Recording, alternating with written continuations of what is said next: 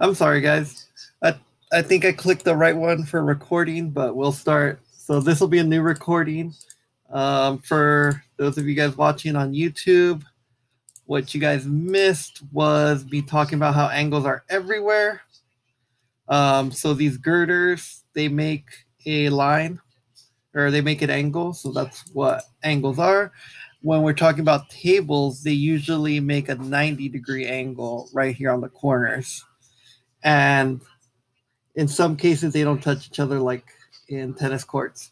So next thing we're going to do is we're talking about alternate interior angles, which is alternate meaning opposite, interior meaning the inside.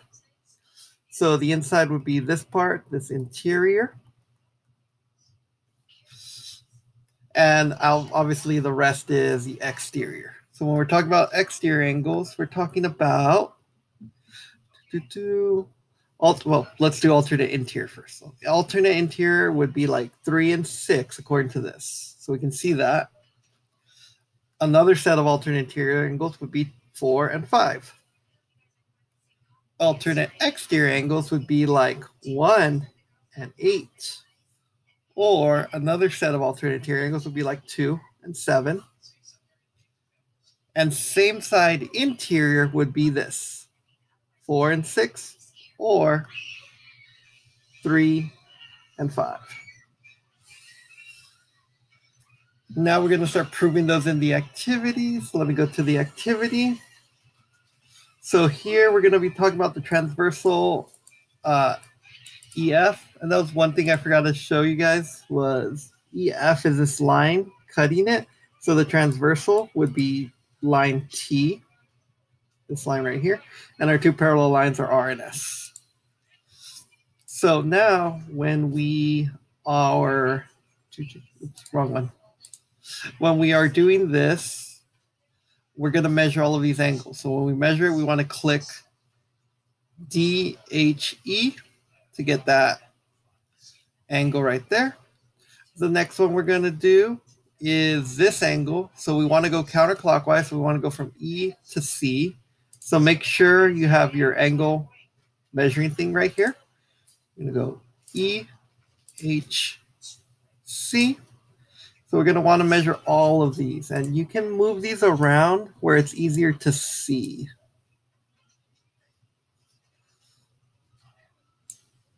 So I believe it's this way because this angle is obviously bigger. So I kind of mixed those up. But there we go.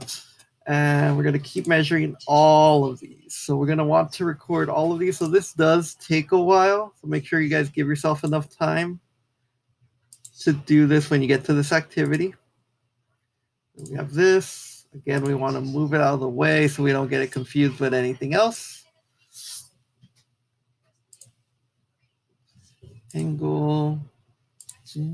Oh, doing it backwards. Always go from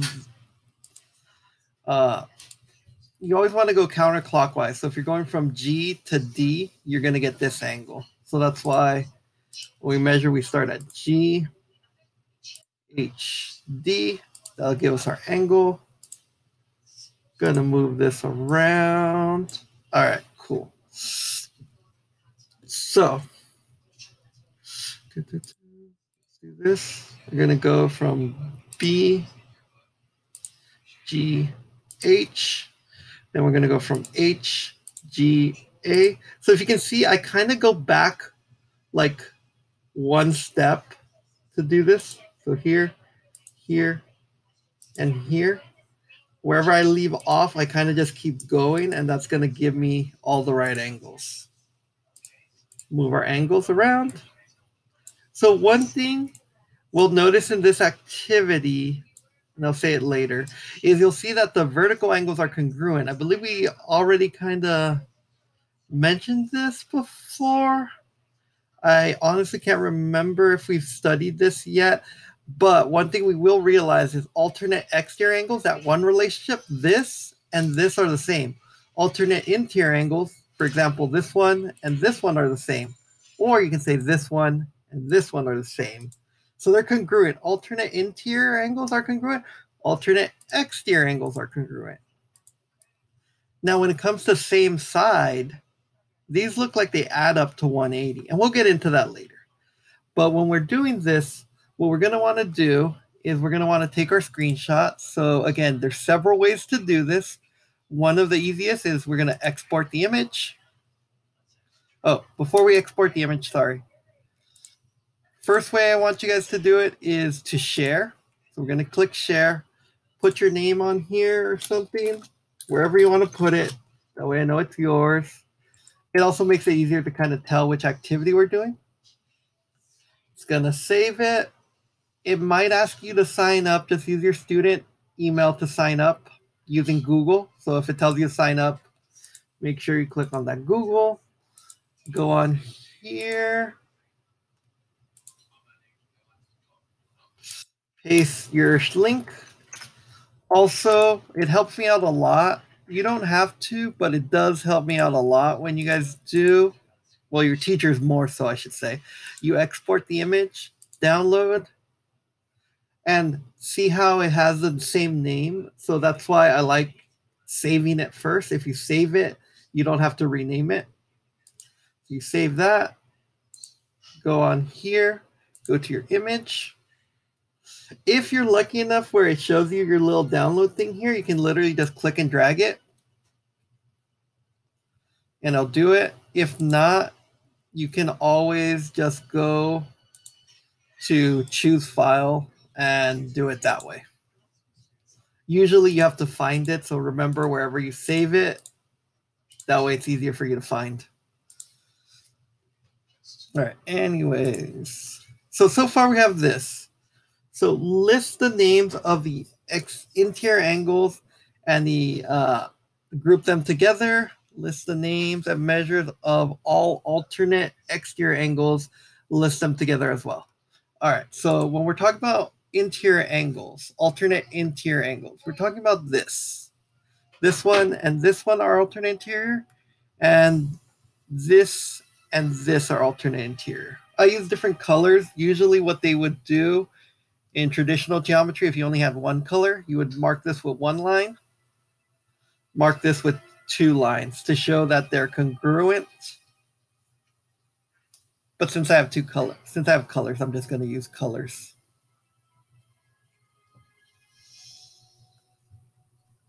All right, so I have to list these. So this does take a little bit of time, but what we can do to make it a little more organized is we want to list two alternate angles, or a pair of alternate interior, right? There's two here and two there.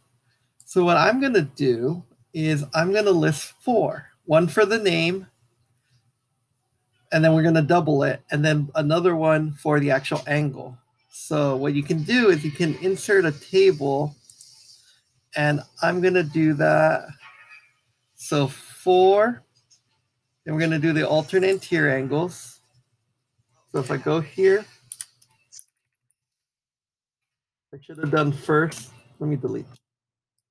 Alt int angles. You'll see me call it that a lot, alternate interior angles. I always call it alt int angles because I don't want to be bothered to list everything. So I do that. I have two pairs of them. So the first one, I'm going to put my little equation editor so I can do the little fancy little sign. And my first alternate interior angle is going to be DHE. Here I'm going to put DHE, like that one. And then my second angle for DHG. I wanted the interior angle. I'm so sorry, guys. I'm going to have to delete the whole thing. Angle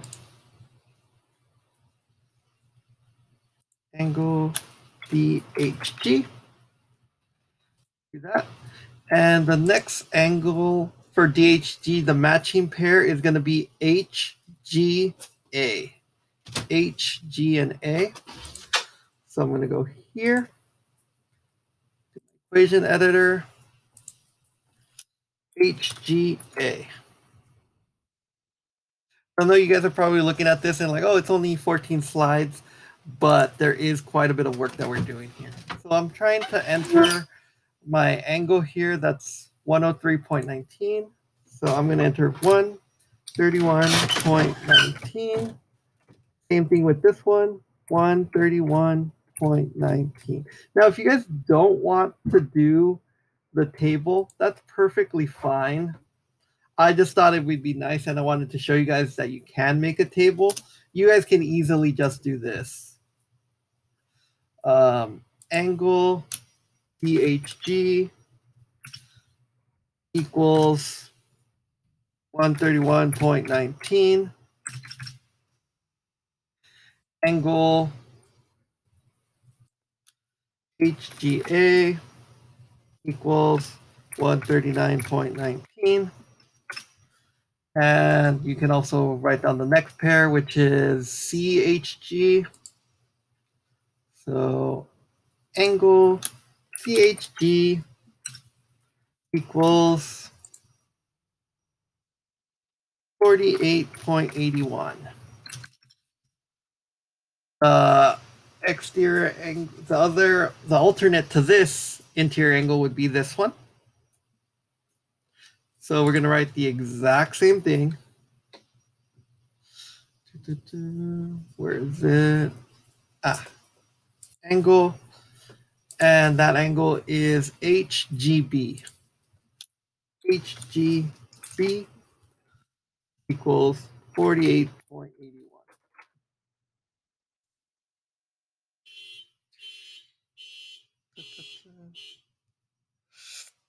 All right. So does that make sense, guys, how to do this? You can either do it on the table or you can just do it like this. Either way, it's fine, just as long as you understand what you're doing. Does that make sense? Cool. And you're going to do that for the alternate exterior angles too. So just to make sure we have enough time in class, I'm not going to go over those, but I will label those for you. It's going to be very, very similar. That's kind of why I like doing the table, because if you did the table, you can just copy and paste it and just change the names of the angles. Because, for example, if you look here, this angle is going to be the same as this angle over here. So if you copied and pasted the table, you could have changed this name into this name. And you could have changed this name right here, this BGF or FGB, whichever way you want to name it. I don't care how you name it. I know which angle you're talking about. So FGB or B. So you can call it angle FGB, or you can call it angle BGF. Doesn't matter. I know you're talking about this one. So you can plug that, either one of those names, into this part right here.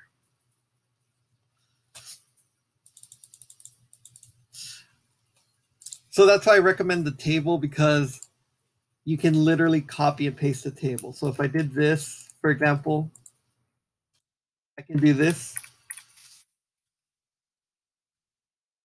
What's an easier way to do this? Okay, there we go. Do that. See how everything's there. Control C. And I can just change these names later on if I want. Whichever way works best for you. This one you can't really do it because when you do equation editor, it kind of makes it an image. All right. And now this one. How pairs of alternate interior angles relate to each other. So what you'll notice here is alternate interior angles are the same. They're congruent. So you're going to say that they're congruent. How do pairs of alternate exterior angles relate to each other? They're congruent. So that's what it means by using geometry terms. You're not going to say they're the same. You're going to say alternate interior angles are congruent. Same thing with alternate exterior angles. You'll notice that this angle and this angle are congruent as well. So alternate exterior angles are also congruent. So that's what I wanted you to learn from that part. Now we're going to list all pairs of same side interior angles and their sum. They want us to add it together. So again, you guys can do this in either a table. So we can do a table doing it, or what I would do is just write it down if you want, however you want to do it. I'll do the first one. So if I'm doing the same side interior angles, I'm going to go to my equation editor. I'm going to say pairs of measures. So I'm going to say angle F, or I'm sorry, F, DHG. So DHG, I'm going to say angle DHG is equal to 139.19, 131.19. I'm sorry. I know I say the wrong thing sometimes. I'm sorry for you auditory learners. I don't know why I always say the wrong letters. I kind of get it a little backwards sometimes. And the next angle is HGB. HGB. HGB. And this number, let me focus really hard to say it right, 48.81. 48.81. And it wants us to add them together. So what I would do is I'm lazy, so I just copy this, paste it, put a little plus sign, copy this, paste it, equals. If I added these two together, I'm going to pull out a calculator.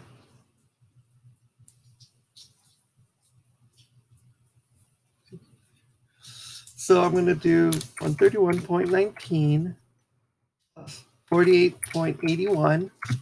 It equals 180. And that's how I would do this. And it wants us to describe the relationship in terms of geometry. Well, when two angles equal 180, they're supplementary. So same side, interior. I forgot how to spell. Interior angles are supplementary. That's the word they're looking for when they're saying, say it in terms of geometry.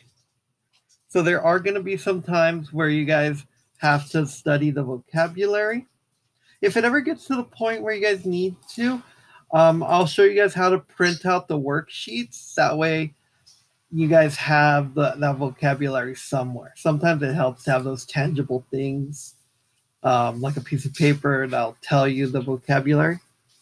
So the next thing they want us to do is they want us to move CD. Do the relationships change? If so, how? All right. So what we're going to do is I am going to need to hide all of these. I want to, oh, actually, I don't want to hide it. So what do they want me to do? AB. Now move point EF transversal does not cross AB, and that point E does not exist. How do the relationships cross? AB, EF doesn't cross it?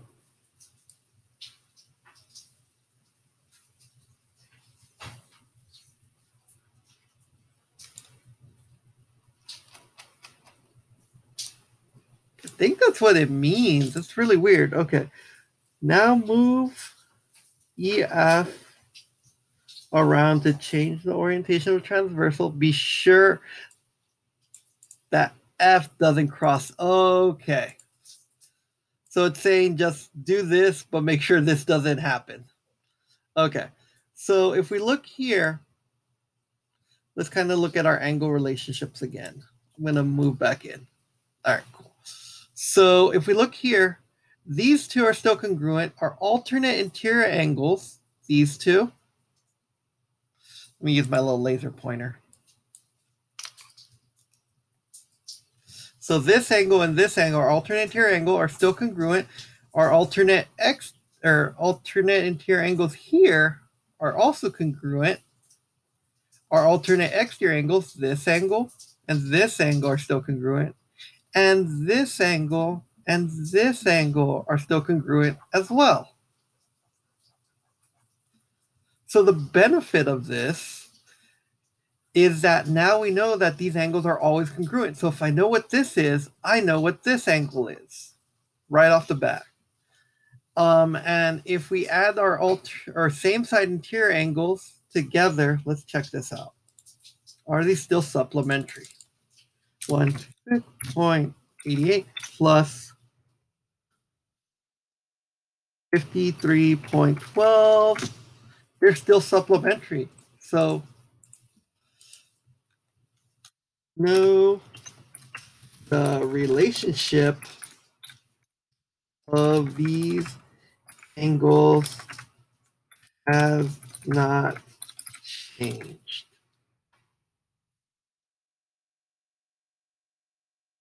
All right. So it hasn't changed. It's still the same thing.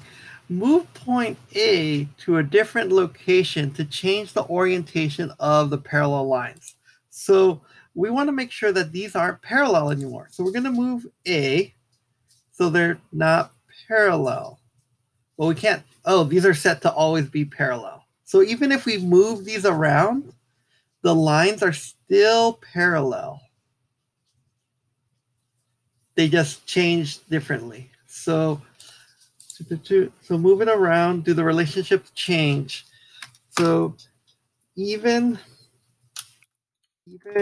when the orientation of the line, orientation just means like how it is. So change the orientation, so change how it looks. Even when we change the orientation of the lines, since they are still parallel, the lines, angle relationships do not change. So this is just a fancy way of saying that just because these change, these angles are still related in the same way. They're still congruent. Still congruent. Let me move it a little more this way. You can't really see it. It's just really tiny, but the angles would still be congruent. So if I look, let me move over here.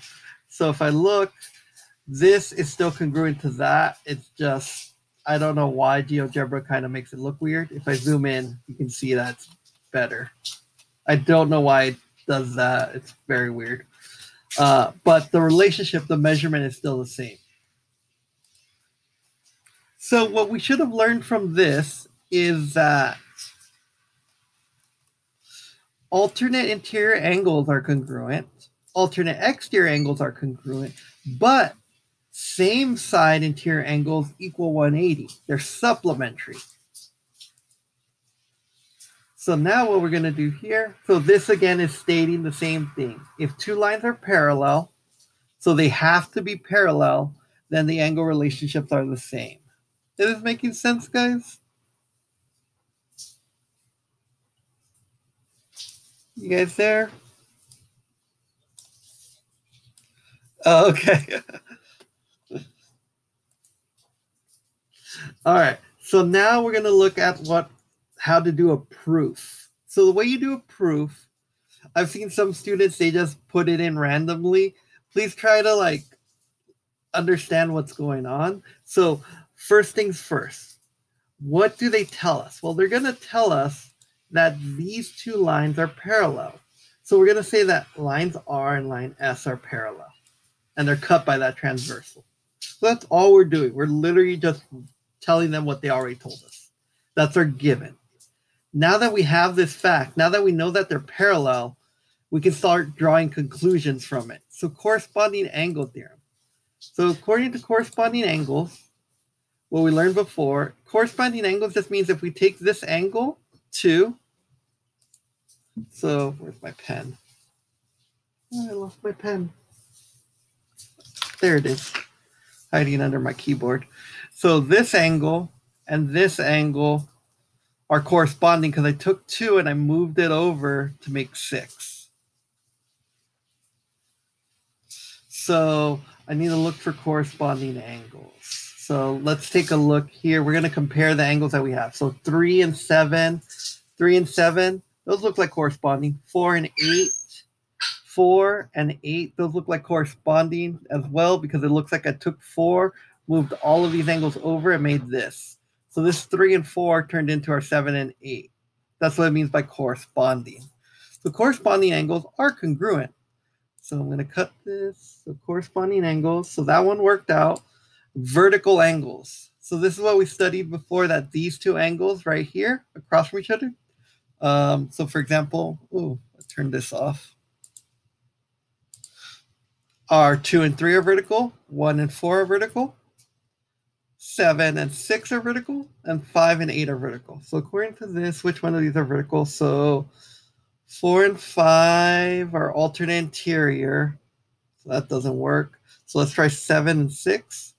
7 and 6, 5 and 8. Okay, so those are our vertical angles. So vertical angles are congruent. These two are congruent because of this theorem. And the next one is transitive property of congruency. This one's a little weird. I don't think we've really studied this. So they kind of just leave it there for you to assume it. But what it is, if we look at our diagram, is it's saying, since we know that 3, let me get my laser. Since we know that 3 is the same as 7 and 7 is 6, we can just say that 3 and 6 are congruent. All right, so we already know that this is congruent to this one because it's corresponding. We just move this one over and boom, it worked. And we know that these two are congruent because of vertical angles. So we can say that alternate interior angles are congruent because of these two things. Because we know that corresponding angles are congruent, and we know that vertical angles are congruent, we can say that alternate interior angles are congruent. That's what they're doing here to do the proof. All right, and then our next one, perpendicular bisectors.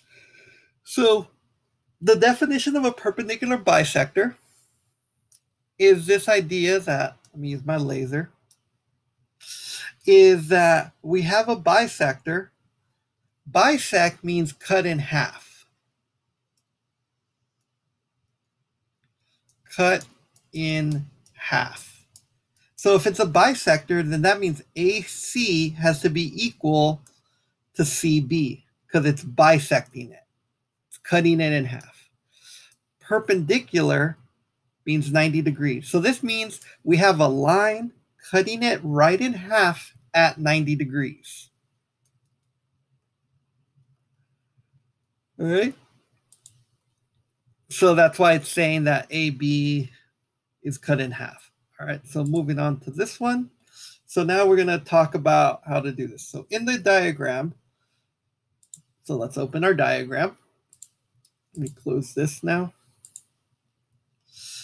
So in our diagram, we have these. And this says, in the diagram, create AC and BC measurements of the lengths and compare. So we want to compare these lengths. So BC, what? Oh, okay. Create these lines. So this means we're going to create the line segment. It doesn't say create line segment because it's like, hey, I put a little line on top. That means you have to make it. So what we're going to do here is we're going to create a line segment. If it had arrows, it would be a line, but since they're not, so this is kind of starting to use our notation together. We already knew that there were line segments, but now it's like, we're not even going to tell you it's a line segment. You have to know that it's a line segment. So now we're going to go from B to C, and then, or I'm sorry, A to C, and then B to C. And now it wants us to measure it. So we want to measure these angles. So we can do two things. We can go to our little measuring tool and click A to C, or I can just do this. The other option would have been to go, I know this is B. Oh, BF. That's not what I wanted to do. Undo. We want to measure this. So I'm going to click the little dot, make sure I click the dot, and it measures it. But this time it labels it. So it labels it nicer if you do it that way. If you don't want that label, or you're just too lazy to click them, you can just click that line. The other way is a little better because it labels it for you, I think. But if you literally just want the information, you can just do this. How do links compare? So first of all, just to make sure we have proof, always share. Any work you ever have to do, just share it. You can just label this problem 1 if you want with your name. Save it, let it save.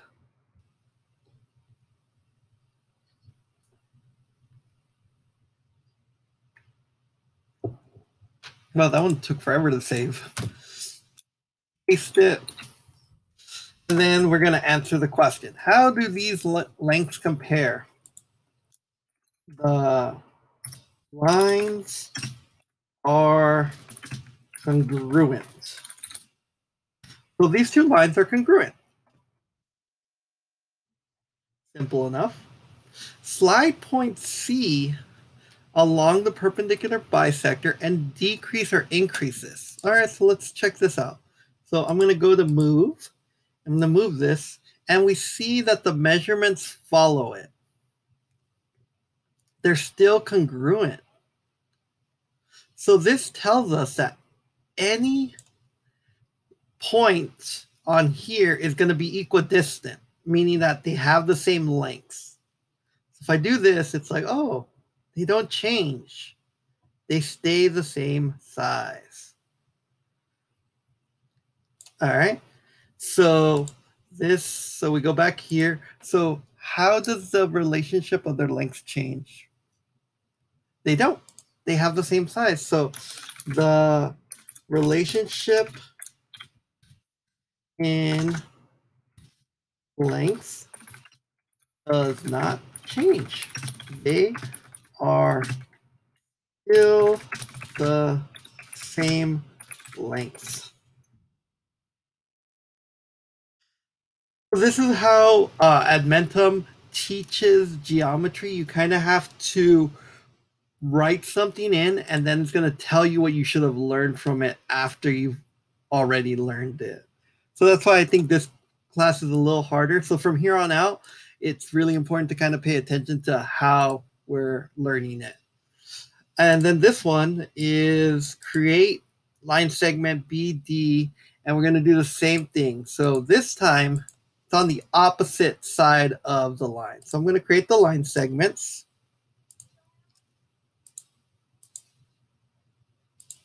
And they want me to measure it. So I'm going to measure the lengths. So they're at 5, just how C was initially at 5, but then I moved it around.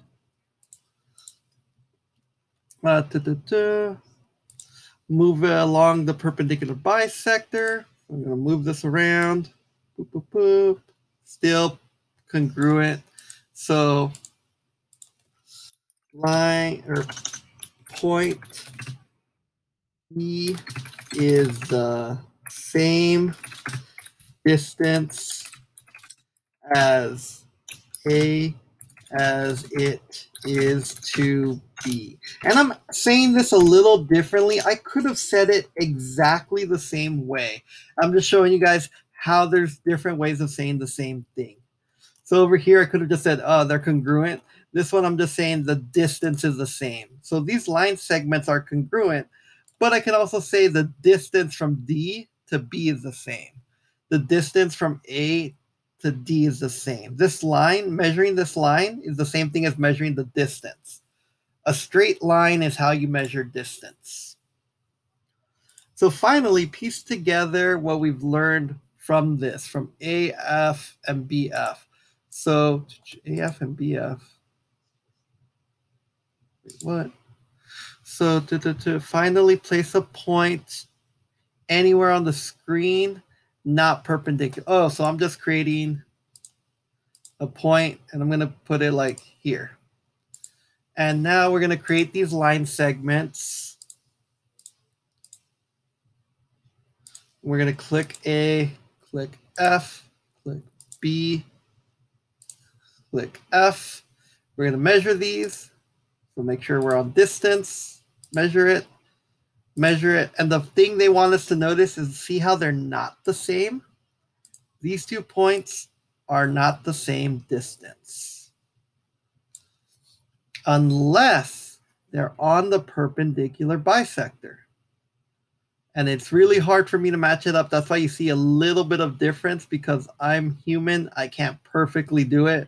I barely did it right there, and I'm pretty sure I can't keep it up. Nope, can't keep it up. The computer's really good because it's like I can't, no matter what I do here, it's going to stay perpendicular. So what do we notice here? Now select point F. Where must you locate point F for them to be equal?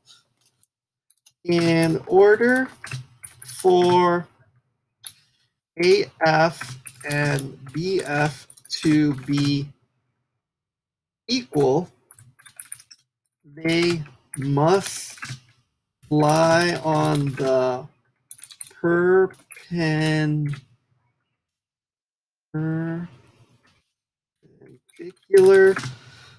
bisector. Sorry guys, I know I'm not the best typer or speller.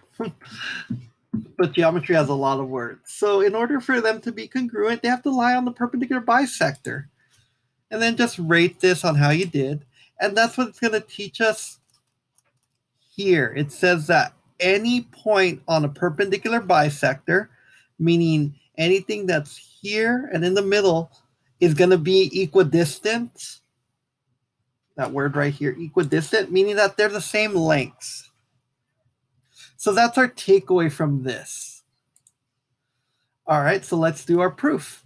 So this is a long proof. Given that CD is perpendicular to AB, so do they give us a picture? Ah, they do. So always look at your picture, guys, because it's really hard to understand what to do if you don't see the picture. So it's going to say that CD is perpendicular to AB. So that's our given. So that should be the first thing we put down here. So CB, so let's see here. Angle P, where's the one that says they're perpendicular? Ah, there it is. This little line right here, see how this little upside down T, that means perpendicular. So if you ever see this little thing, think perpendicular. So perpendicular bisector. Any point CD is equidistant to that point. So this is what we try to prove. So this should be the last thing we have. So we can kind of cheat and say, oh, if that's the last thing we want to say, we should probably put that down somewhere. So if I look here, I'm saying that CD, any point on CD. So in that case, I'm saying that like CB is congruent to CA. Or I can say that DB, but here's a problem. I only have P's. But that's fine. Probably somewhere in here. Oops. PA, PE. What's this E? Oh, PAPB. There we go. So we're saying that P, so we're doing that. So this is kind of what we're trying to prove. We'll see later on that we're making up a point. So here it's like defining an arbitrary point. So that's why we're using P's, is it's saying that let P be a point on there. So that's why it's going to end up with PA and BA. So let's see how we get there. You guys don't have to do this little cheating way. I'm just like, well, if I have to prove that, I know it's the last thing. So might as well put it in the last thing already. The next thing it says, define a perpendicular bisector. Well, a perpendicular bisector is when the angles made are 90 degrees. When this angle, angle P, so I'm going to make up a point. I have this little stand for my pen and I always put it in a different spot. There we go. So angle P. So it's a point. It's saying that this angle is perpendicular. That's all it's trying to say. So if I put a point P, this angle is perpendicular, this angle is perpendicular to there. So let me leave my point P right here so you guys can visually see that. All right, now according to this, the transitive property of equality, oops, I shouldn't move this too much. I forgot it doesn't move with that, is saying that other things are congruent. So by the transitive property, if they both equal 90 degrees, then the angle measurements have to equal each other. All right. So since they're both equal, now we're going to do the definition of an angle bisector. So the definition of an angle bisector is saying that AE is perpendicular to that. So I'm going to say that, where is it?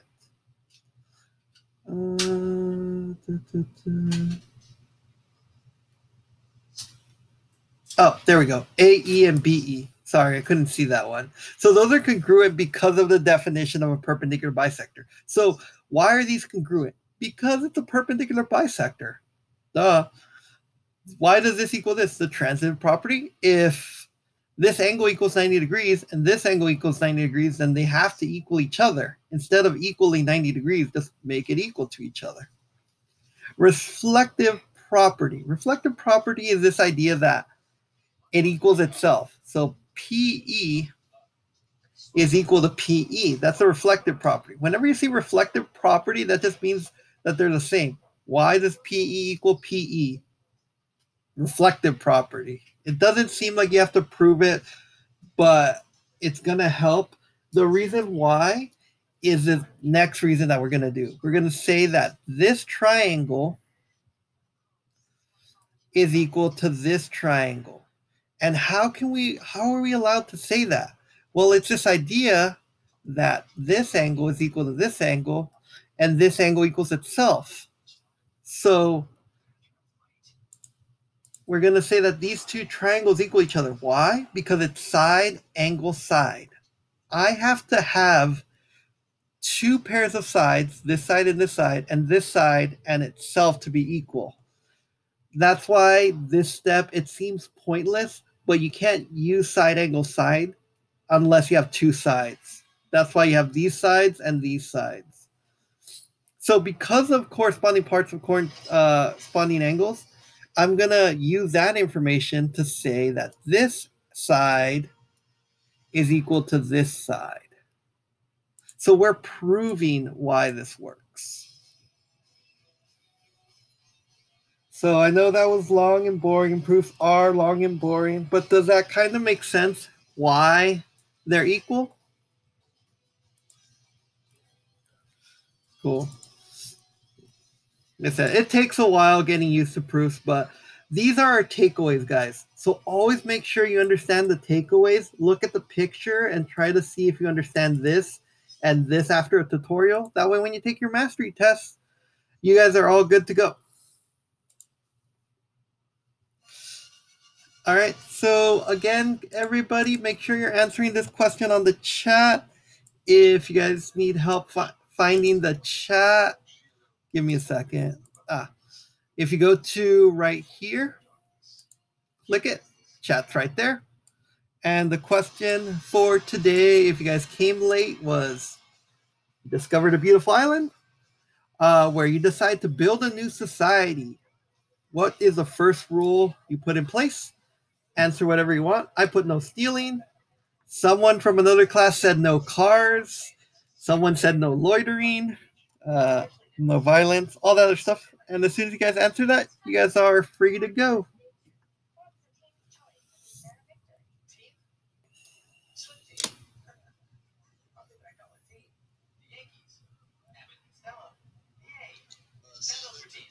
No problem, Daniel. Have a good one. Later.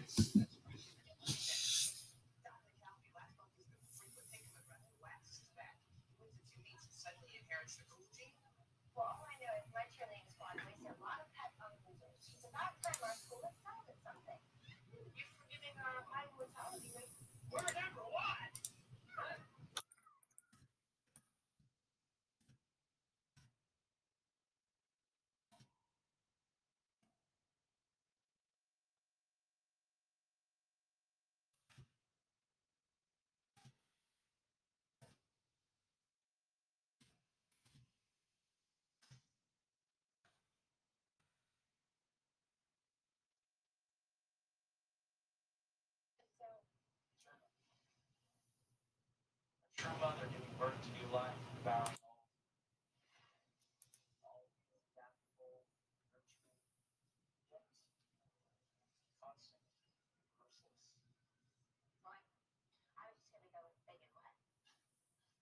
And some of the other guys on the team would come out there once we went to training.